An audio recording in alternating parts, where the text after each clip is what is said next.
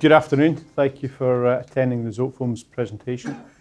I'm quite happy to take questions during the presentation. I feel it breaks it up, but hopefully it will flow reasonably well and you'll be engaged enough to wait till the end. There will be a chance for questions at the end, so don't feel that you have to raise your hand. Let's just start straight in then.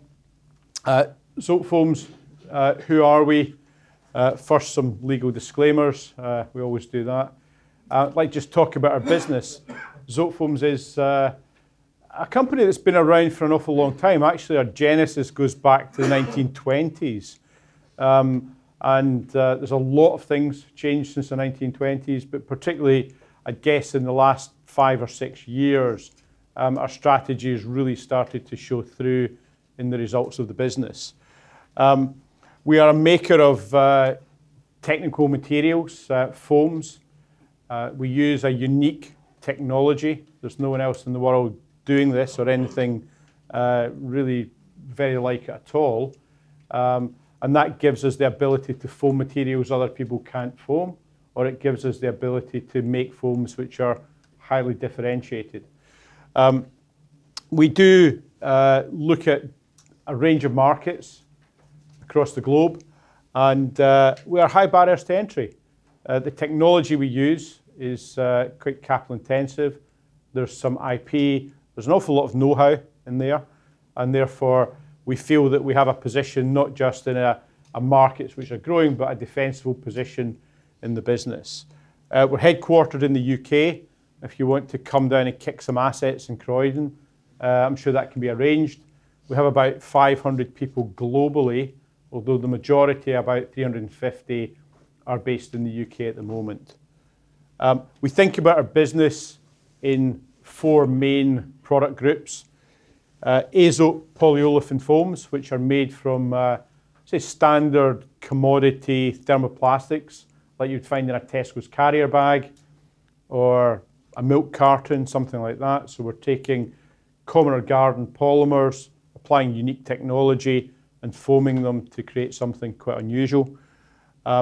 We also make Zotec high-performance products.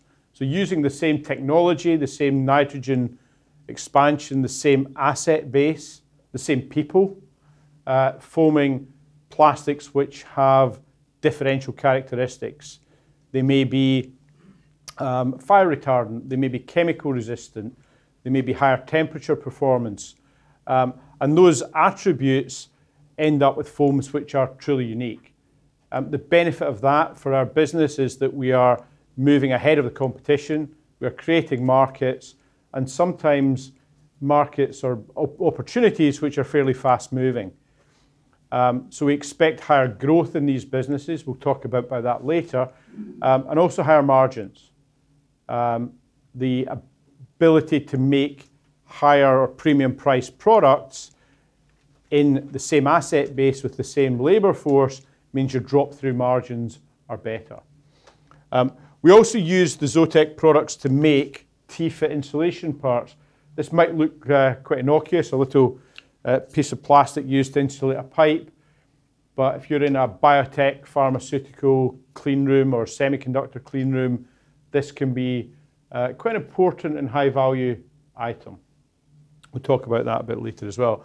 And then we also have technology licensing. The technology licensing is only about 2% or 3% of our sales at the moment. It's an unusual business.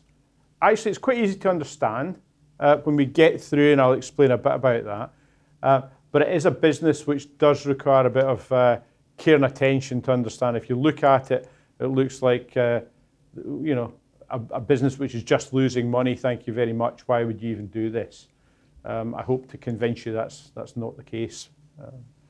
The business we think about, really, as I said, we have these 4 product groups coming from 2 main technologies. The autoclave technology, and you can see that drives the polyolefin and HPP business.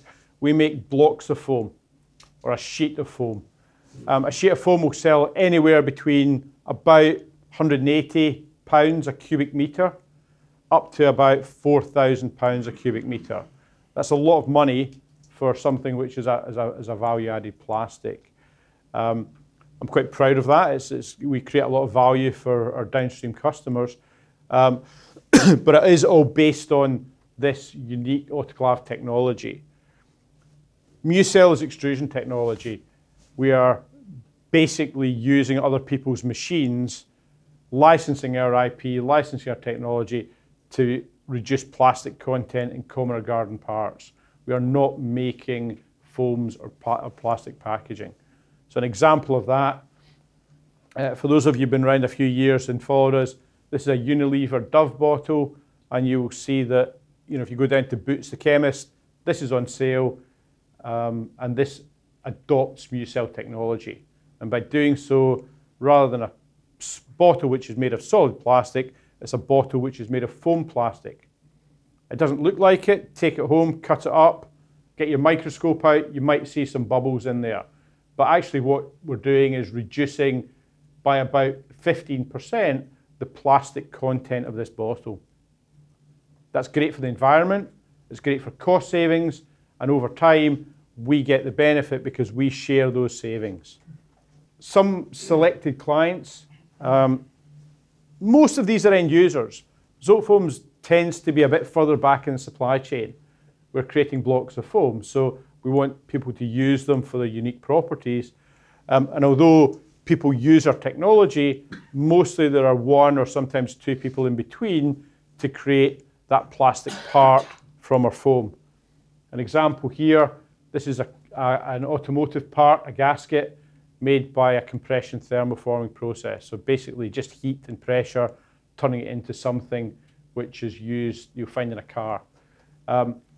Why would they want our technology on this? Well, we're lighter, it doesn't smell, and actually the consistency of our foaming process means that the person making this product puts less time and effort into making sure that they've got a compliant gasket, and that's important for them. It means their asset and labour efficiency improves.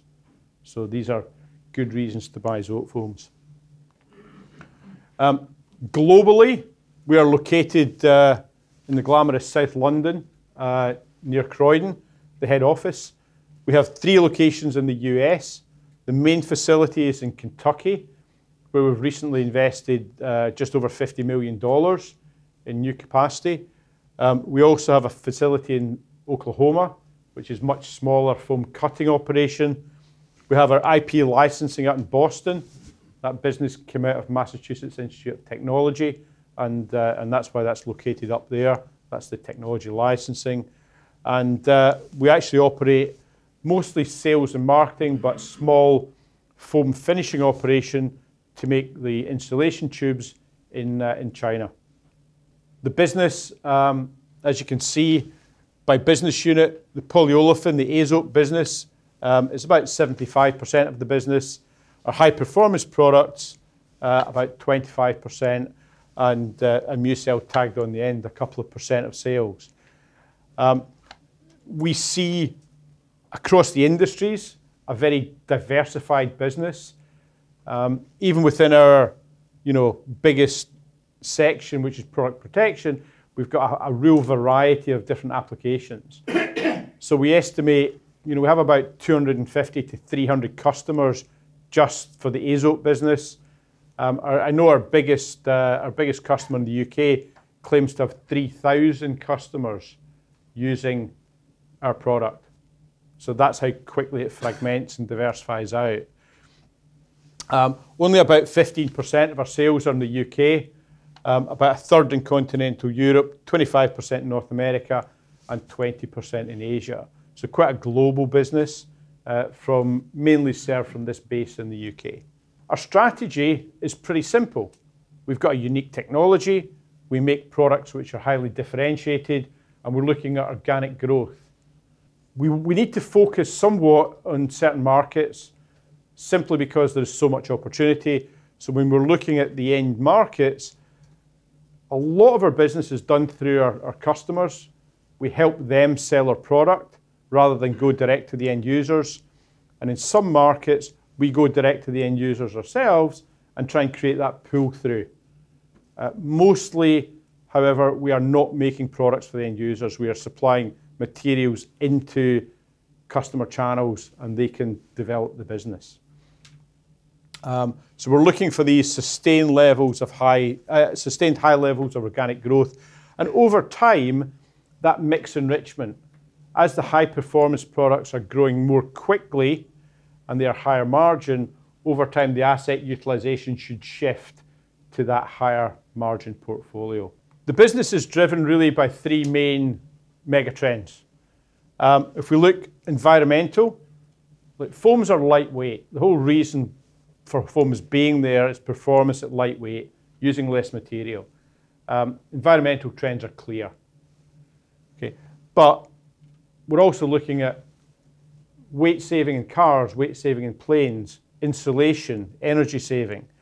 All of these things have an environmental angle, and people are genuinely switching. People are looking at making cars lighter, not because they want to be lighter, but electric vehicles, if they want a range of 400 miles, it's not just the battery they've got to think about, how do they make the car lighter? So foam technology and lightweighting technology is in there. Regulation, increasing pressure to drive higher standards in things like fire safety, personal protection, good for our business. We operate at the high end of these markets. And then demographics. Normally what people think about with demographics is an aging population, and that's certainly part of the story with us. We do sell materials for medical applications in particular, but more we see a wealthier population, a wealthier middle class, looking at higher growth rates in, let's say, high to medium end cars, high to medium end or very high end sportswear, an urbanization, more urban population, definitely consuming more packaged food. Whether that's good for them or the environment, I don't know, but that's what's happening. And certainly, you know, we are in some markets that benefit from that. If we look at the insulation tubes, we're moving out of clean rooms for biotech pharmaceutical and into food processing, dairy processing. Big growth in these markets, certainly in Asia. And we're looking to get products and capitalize on these trends.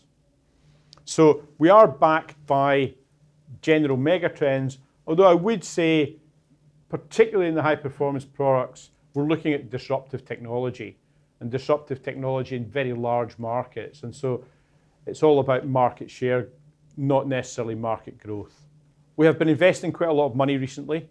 You can go away and look at this slide at your leisure, but the bottom line is from the end of 2017 to the end of 2020, we will have added about 65% onto our capacity.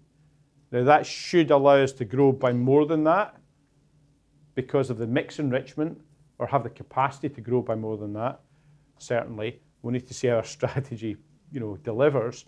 But you know, that's what the investment's all about. It's all about organic growth and investing for that growth. Our main factory in the UK has seen some of that investment as we make more high performance products. Our factory in the US has been the major beneficiary. We've invested almost 50 million, and it'll be almost 60 million by the time we've finished, dollars that is. And then in Poland, we're opening a facility scheduled to come online second half 2020. And we actually raised some money back in May to do that. That global investment will change a bit, the geographical balance, but not hugely. It's lined up against our major markets. We're not talking about getting into different markets to justify that investment. It's lined up with existing markets. And then just to show you some idea of the capital intensity of our business, this is some investment we're making in the UK at the moment.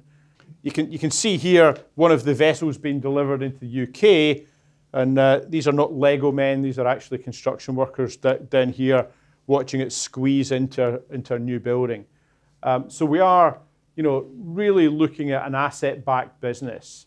We own our land in the UK, we own our land in North America, where the big assets are. We own our land in Poland. When these assets get put in, they're not moving. And so it's important strategically to get them the right quality assets in the right places. The other businesses, the kind of value-added manufacturing, technology licensing, not capital intensive at all, and therefore located in rented buildings that we could move out of as and when we want. The unique technology, just a little bit more on that, is important. Really three major stages of our process. First, we make a plastic sheet. Then we put nitrogen gas in it using very high temperatures and pressures. And then in a final stage, we heat that plastic sheet up, and the gas that's in there forces the plastic to stretch and create a foam. A very simple process. And the simplicity of that process kind of belies some of the barriers to entry. People know what we do, but they recognize that it's very technical. When you're operating at pressures up to 10,000 psi, so that's about 300 times the pressure of your car tire, you're operating at temperatures up to 250 Celsius, and vessels bigger than this room, it's pretty tricky. Those barriers to entries are very real. And actually, even when Zotefoams are investing in our own technology, it feels like, I wouldn't say it's difficult, but there are definitely things that we have to pay very close attention to get it right. The other technology that we use is MuCell, and I think it's worth just spending a little bit of time on MuCell technology. Although it's not today a big part of our business, we see it as one of the growth places for the future. And that technology is different. What we're doing is helping other people optimize their technology.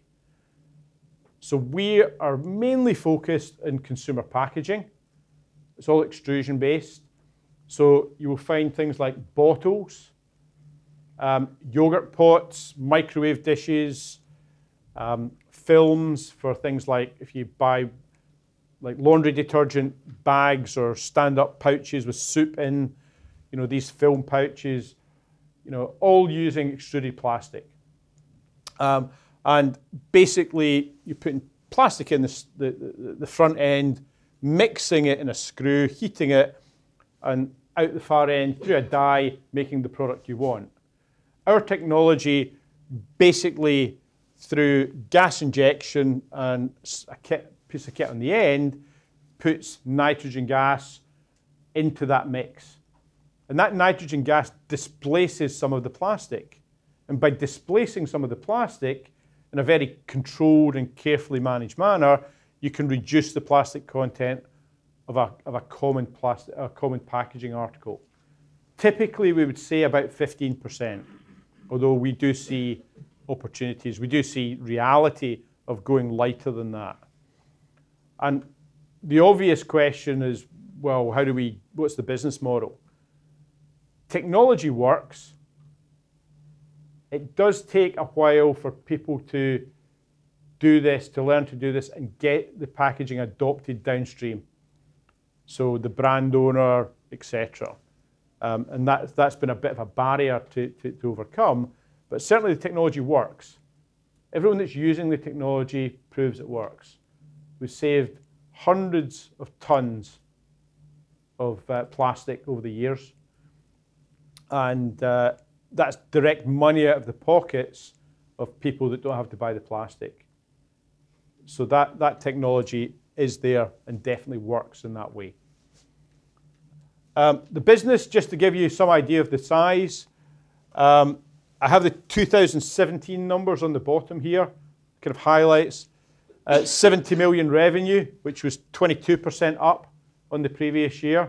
All organic growth. Profit up 22% to just under 9 million.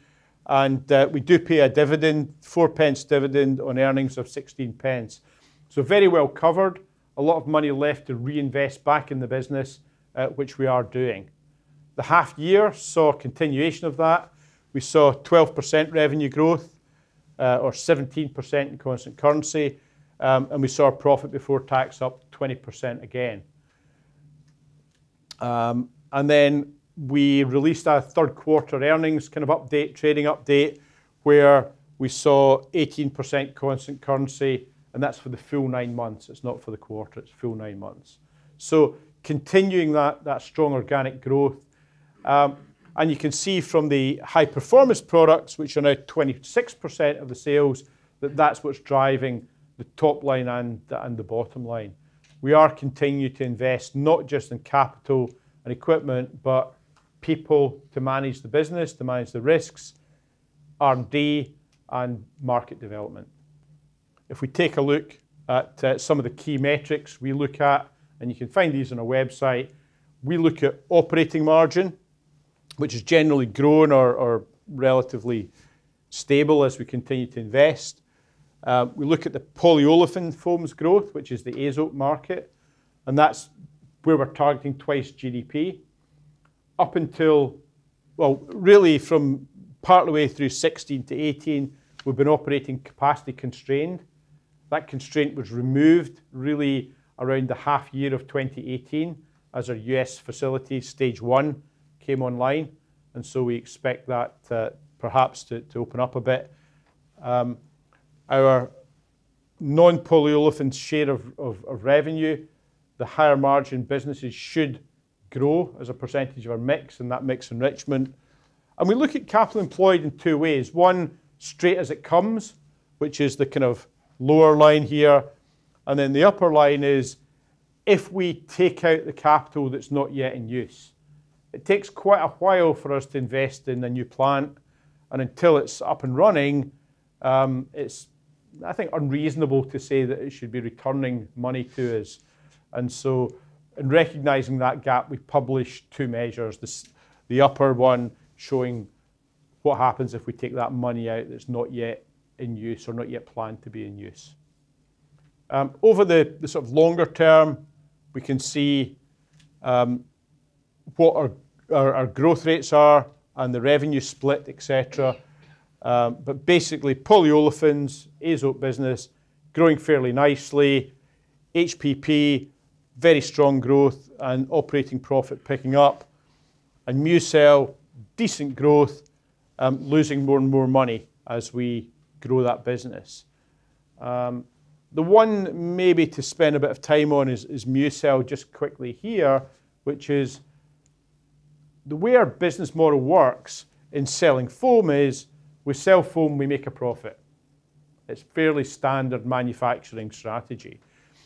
The way MuCell works is we license technology, but we don't take a share of the profit. We don't sell a technology license and get money on day one. We are taking a share of the savings. And so all of the costs of MuCell to develop the technology, the cost of a customer acquisition, teaching them how to use our technology is all a cost up front. That comes with a signed license. And that licensee, when they put the technology to use, saves plastic and then pays us a royalty. And that royalty income will come over the life of the contract, which is typically around 12 years. So what we're seeing with MuCell is a whole lot of upfront costs of technology development and customer acquisition.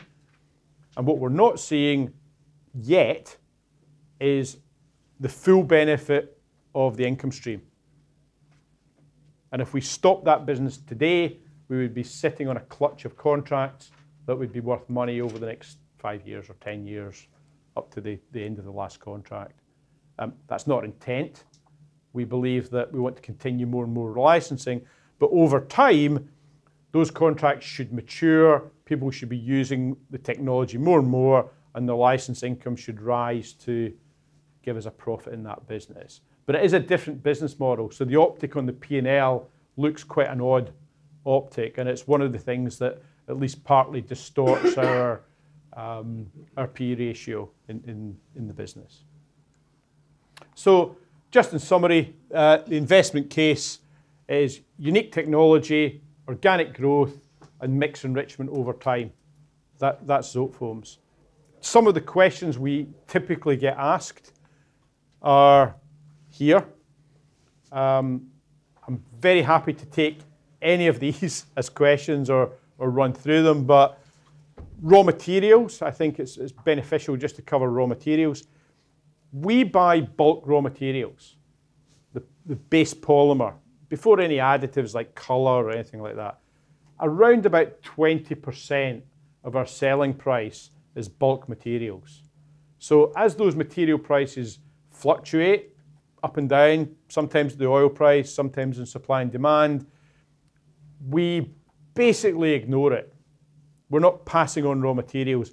We are an engineering company, a technology company that adds a lot of value. And we want our customers to look at that and say, how do I sell Zotefoams products, not how do I worry about costs and pricing.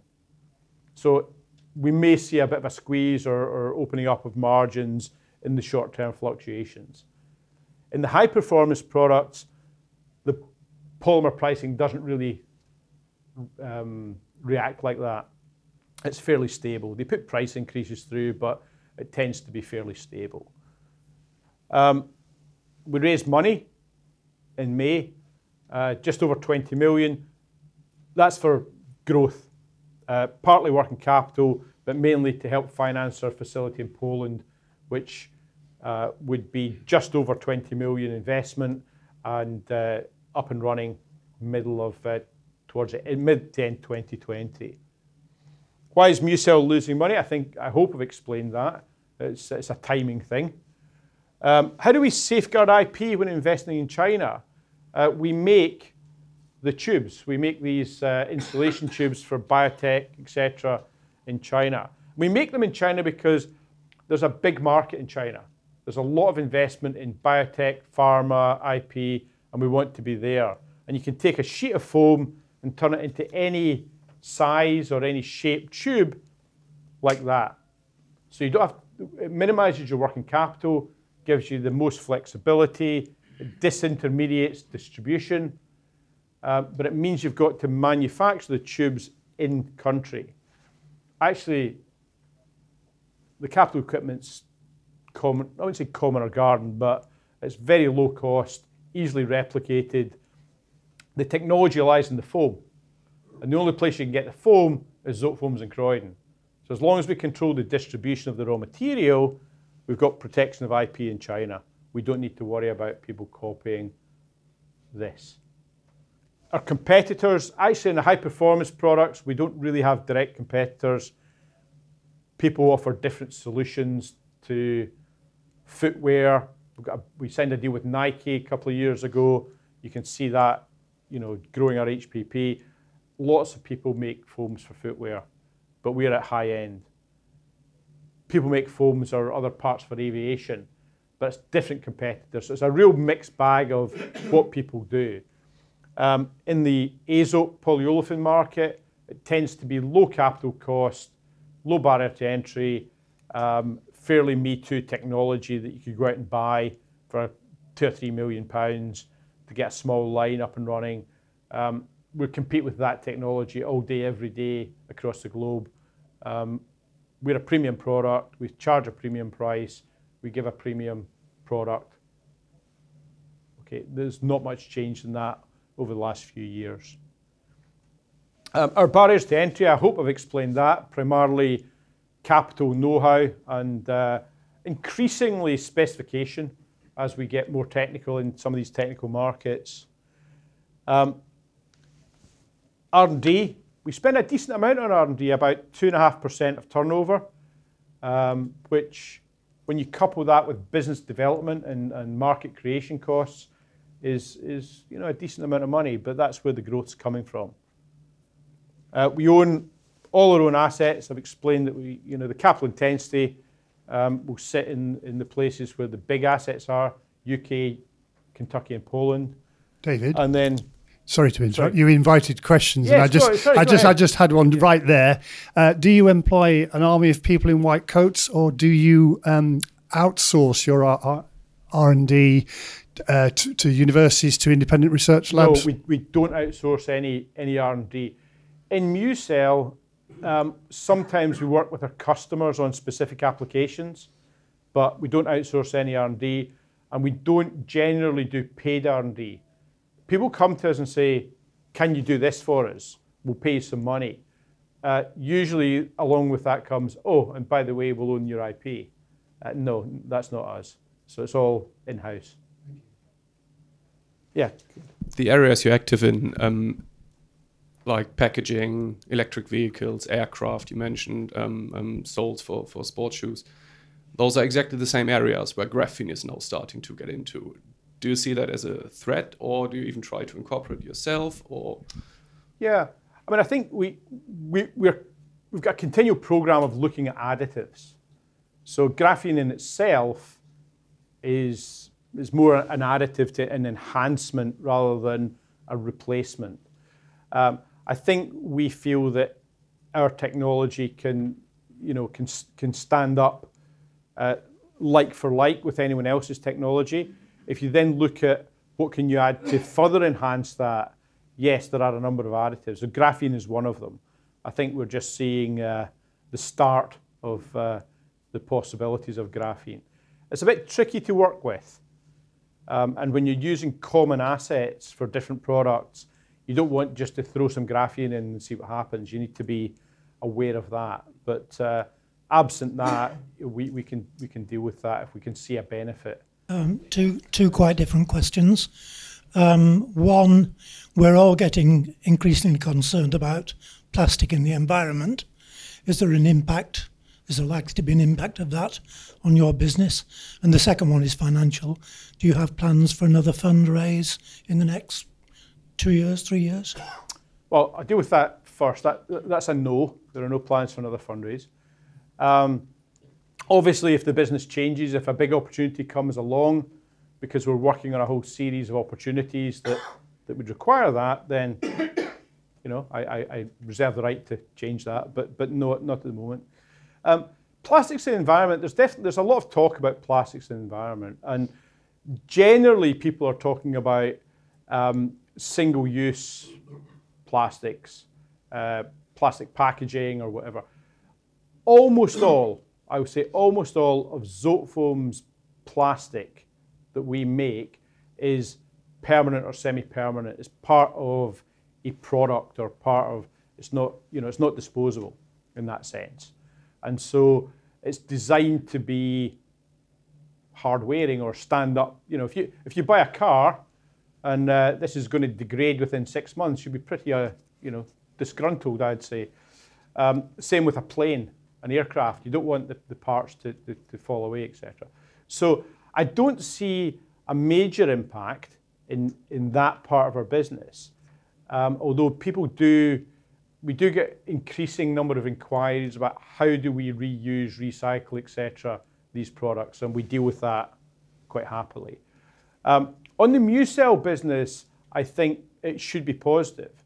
I mean, the packaging world is huge, and even at the most aggressive, let's say, reuse or environmental push against packaging, you're still just slowing down the growth for the next few years. And so MuCell technology can take plastic out of that, save plastic, use less.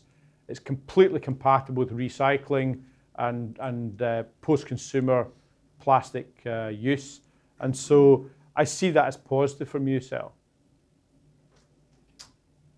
Quick question about the possible link between innovation and recruitment, or recruitment of talent. Assuming you're continuing to grow and assuming engineering innovation is continuing to be important, where do you look for talent? Is it from the universities or elsewhere? And how do you compete for it when you're, going up against bigger companies? If you'd asked me that 3 or 4 years ago, I would have said it's really tough. Now it tends not to be. Zotefoams are doing some really interesting things, and that actually attracts the interest of people who are bright, ambitious, etc. And actually being based, if I can just look at the UK for a moment, being based in London, there aren't many people in London that are making things. And therefore, we get a lot of people hailing from the southeast who have gone to university in Manchester or who have come to like Imperial College or whatever and want to come back and work in the southeast. And we are an attractive proposition for that. So certainly at the younger end. Medium, I'd say mid-career, it's a bit more difficult. People with families, tend not to want to relocate to the southeast just because of the cost penalty. And so that we struggle a little bit more there, but it's certainly manageable. David, specifically with the MuCell business, you mentioned that you're investing with the hope of getting royalties through downstream. Yeah. Are you covering the costs in those royalty contracts? And also, is there a limit on the upside potential to those contracts as well? There's typically no limit on the upside. So if someone converts 1 production line or 10 production lines, they'll pay 10 times as much. And because we are sharing the savings, the more they're paying us. I mean, we typically take a cut of about 15% of the savings, and therefore, they're making 7 times as much money as we're making, and jolly happy about it too, usually. Are we covering the cost? It's always tricky, because when you go into a relationship with someone who's using your technology, everyone's got the right intent. And sometimes it doesn't quite work out that way. So we don't have any clawback if they don't implement the technology. Occasionally, we will have commitments up front where there's a minimum fee. But I think we've got to use good judgment with big companies who are putting resource in of their own. It's not free for them to go through this process. Then typically, you want to start on a kind of positive goodwill note, and occasionally that doesn't work, which is a bit frustrating, but I think the alternative to try and negotiate up front a fee is a very frustrating thing for everyone, and tends not to go down very well. We've got confidence in our technology. So. David, we're at time now. All right. Thank you very much. Thank you.